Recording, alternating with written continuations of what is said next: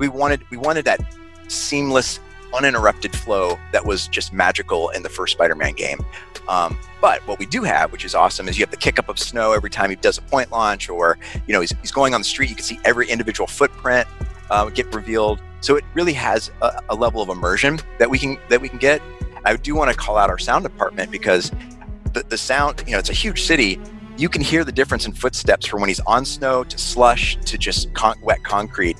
And that just brought another level to the overall soundscape. The Rhino fight at the beginning of the game is just a big spectacle. Like, it's pretty spectacular, like, no pun intended. But like, it's just like putting stuff like that together.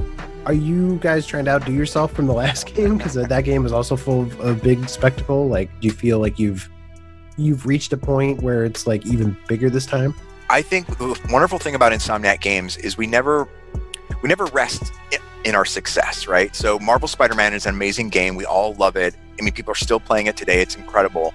But we knew there are areas that we could improve upon. And one of them was trying to get more of a seamless cinematic experience, an immersive cinematic experience that flowed very naturally from gameplay into cinematic moments back into gameplay again. So that was one of our core pillars, is how do we take our set piece moments and make them even more spectacular by removing any rough edges in them and bringing the peaks higher, right?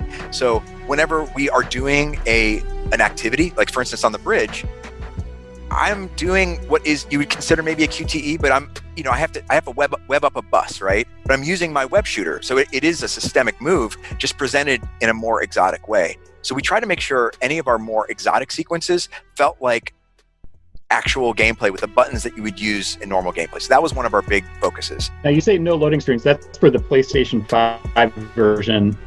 The PlayStation 4 version, you still have the subway loads. I don't know what you call those, but can you tell me about some more differences between the two systems that players can expect to see? The PlayStation 5, we were just able to take full advantage of all the features in the PlayStation 5. And one of those things was graphics fidelity. So you're going to see ray trace reflections everywhere in the game on the PlayStation 5. That is not something we're going to feature on the 4. The haptic controller is going to have a next level of immersion, that there will be a rumble on the 4, but the haptics really allow bioelectricity to travel from one side of the controller to the other.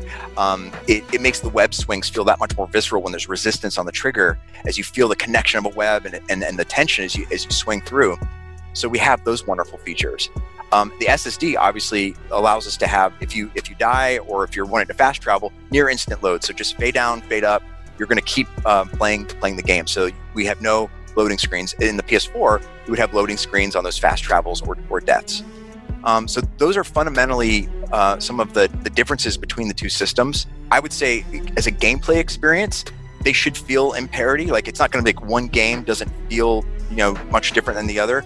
But those enhancements that we're talking about really add up to make it feel like this is the definitive Spider-Man experience on PlayStation 5.